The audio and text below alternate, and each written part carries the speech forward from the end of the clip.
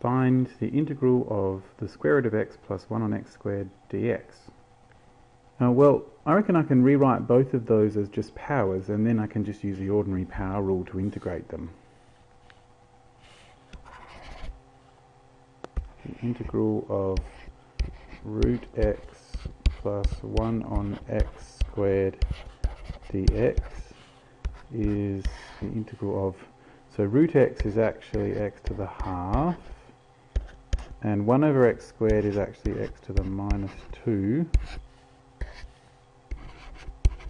Okay, so power up by 1, so that'll go up to 1 1/2, which is 3 on 2, and I divide by that new power, so that'll be 2/3.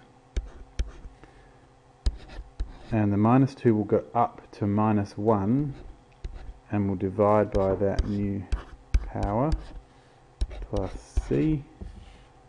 So we're going to get 2/3 of x to the 3/2 minus x to the minus 1 plus c.